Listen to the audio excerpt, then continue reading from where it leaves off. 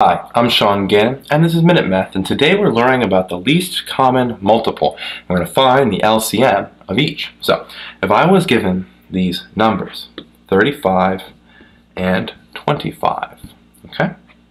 Well, I take the larger of the two numbers, 35, okay? And I go through its multiples, and I find which one is also divisible by 25. Well, 35 is not, and then I have 70. 70 is not divisible by 25, and neither is 105. Then 140 also cannot be divided by 25, but 175 can. 175 divided by 25 is 7. Okay, so 175 was the first one of these multiples that is divisible by 25, and so 175 is my final answer.